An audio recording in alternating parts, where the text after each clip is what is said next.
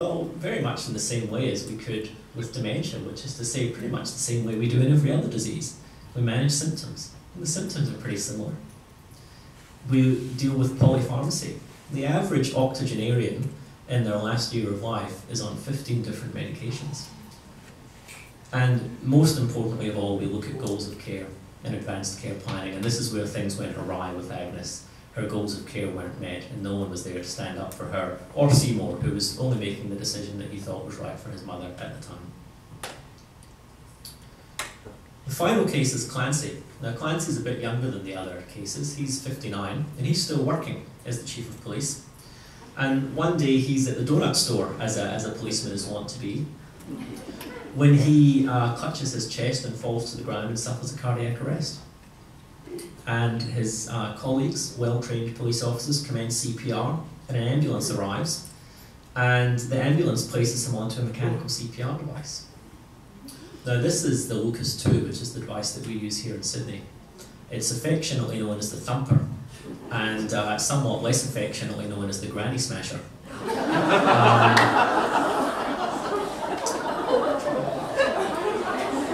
Now, if I was to show you this image in black and white, you would think I'm showing you a scene from Game of Thrones. This looks like some sort of medieval torture device. Now, why do we use this device? Well, let me tell you that as a paramedic, when I was a paramedic, you'd go to a cardiac arrest, you'd drive there like the clappers, and you'd get there, and if it was I worked in Auckland where there was an abundance of common sense, which unfortunately is lacking here in Sydney, I'm sad to say. If the patient was clearly in their 90s or clearly suffering from a chronic disease and it was an unwitnessed cardiac arrest and the patient was in asystole, we'd do nothing, which is absolutely the right thing to do. If it was someone a bit younger and they were in VF, or it was a witnessed collapse, or there was already a bystander doing CPR, we'd do CPR. And we'd intubate them and we'd give some adrenaline, some amiodarone, and give some shocks. We'd do everything that would be done in the hospital. So there was no value in taking the patient to hospital. So after 30 minutes, we'd terminate resuscitation in the field, and the police would come and the undertaker would come and we'd arrange counselling, and we'd sit down and we'd talk to the family and we'd make them a cup of tea and we'd be on scene for 2 or 3 hours. That's the way it should be done. But things are changing. There's new technology available. Intensive care is moving into the age of ECMO. ECMO is mechanical cardiovascular support. It's a heart-lung machine. And ambulances in Sydney now are applying this device to patients in cardiac arrest and transporting them to RPAH or St Vincent's Hospital to go onto ECMO. Now, don't get me wrong, I think this is potentially a very good thing. We're part of a clinical trial, and the initial phase of the clinical trial was conducted at the Alfred in Melbourne last year. So what they did was, the ambulance service in Victoria had a very similar protocol to what we had in Auckland. So at the end of 30 minutes, you terminate resuscitation.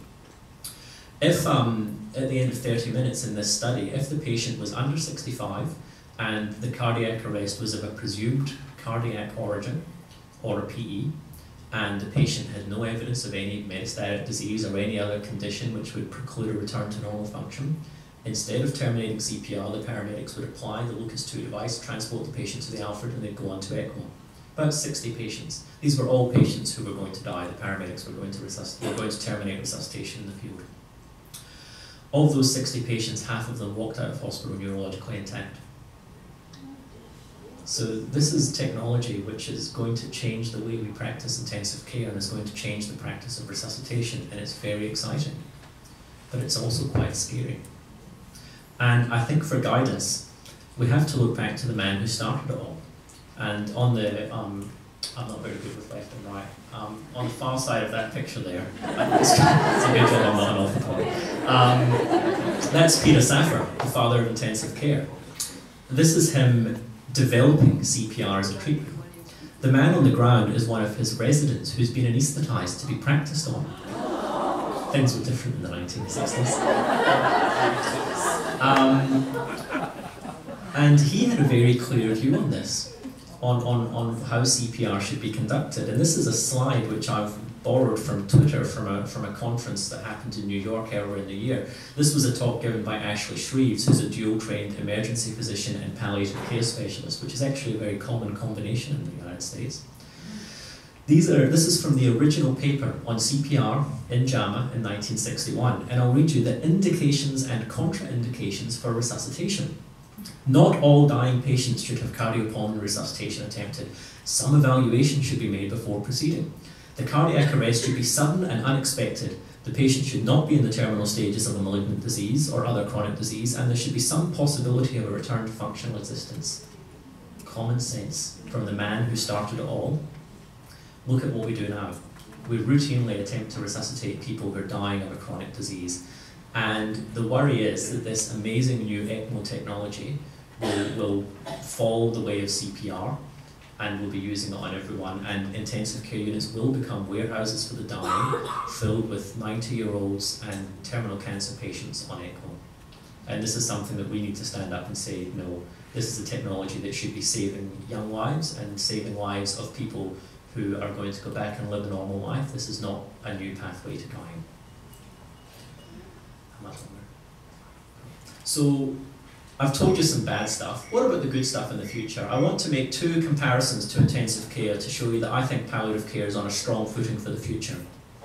This is the SAFE study published in 2004, a 7,000 patient, multi-centre randomised controlled trial of saline versus albumin for resuscitation. And you might think, well, what on earth does this have to do with palliative care? Before this study was published, research in intensive care was fragmented, it was underpowered, it was single-centre, it was led by enthusiasts with an agenda, and the reason it was done that was because people were saying you can't do good research in intensive care because you can't get consent, people are distressed, all the patients die, people won't want to work together. Sound familiar? The ANZIC's clinical trial group in Australia and New Zealand now leads the world in intensive care research, and every year they're churning out papers that are changing the practice of intensive care medicine. And I'm glad to say that palliative care in Australia is not far behind.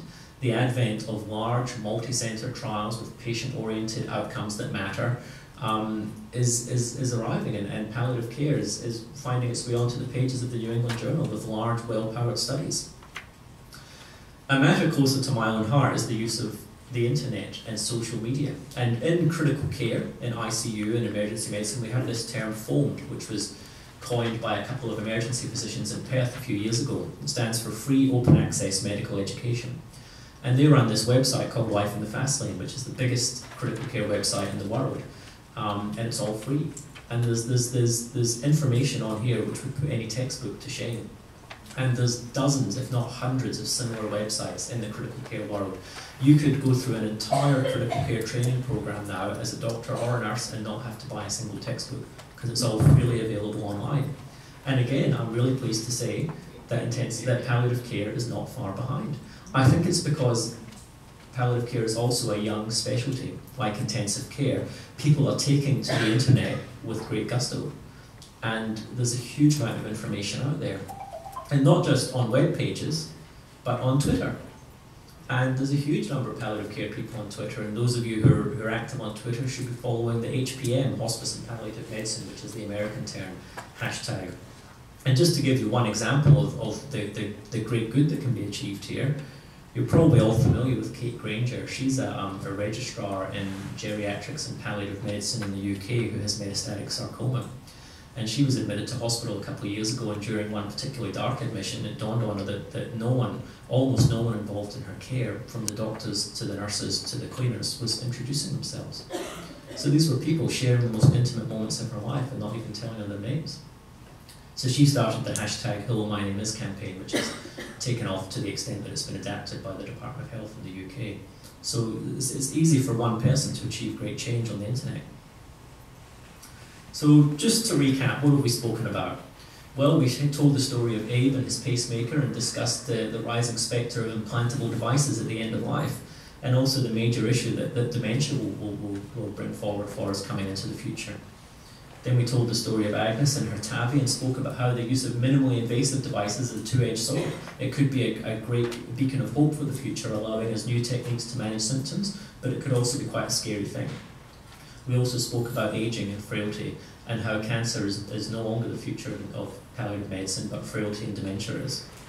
Then we spoke about Clancy and just used that as a cautionary tale to remind us that some great technologies are emerging which will save many thousands of lives.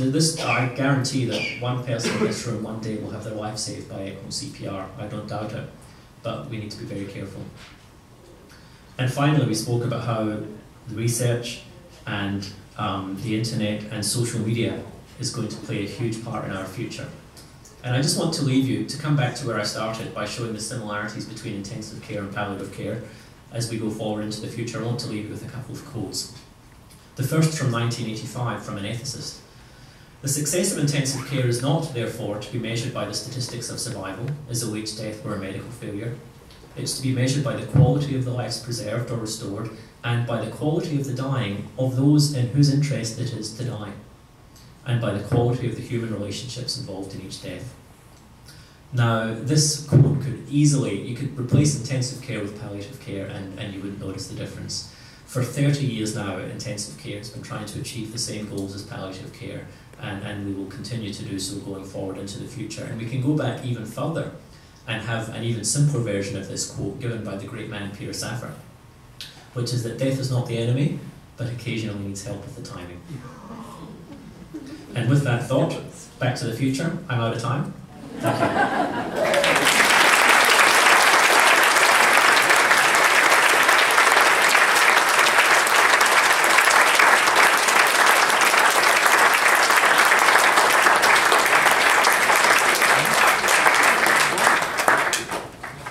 Well, that was fantastic. Thank you very much. It's time for morning tea, everyone. I'm just blown away. That was a great presentation. Can I get some tips on PowerPoint? Thanks very much. That was really good. Morning tea now.